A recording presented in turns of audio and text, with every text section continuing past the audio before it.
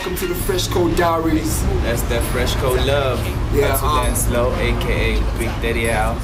Man Tyte, aka MT, that's it. Right. What the FreshCo Diaries is about, our life and journey to success up in the big city of South Africa, which they call Johannesburg. That's what's up. That's what's up. I've been here for a couple of weeks though, but my boy Lance came in last night. Still got that jet lag shit. If we're ever talking about these rappers who claim they're about that life, yeah, but anyway, we had a team that was set up with one of the biggest entertainments in South Africa, where they go by the name of Motherland Entertainment, yeah? or maybe Get Her Off. Get Her Off, either way. It's the same thing, but things are looking good, but we're not going to give you any insight on that. All you have to do is keep it locked. First episode of the Diaries, FreshCo.Tan. All you gotta do is follow the link which we posted up on the page. Peace.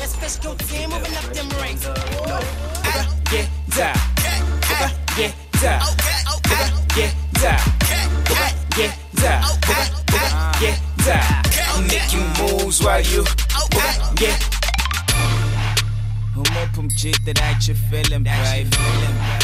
I'm making moves until I'm situated in a room that says we renovated. The best of tunes and haters celebrated with a bunch of swagger when stabbing, with a bunch of daggers attacking, with a bunch of filers. Them filers never got no manners, like peppers when we handle matters. My bangers never touch bandanas, we planners. Better check my status, vendettas better take like feathers, player.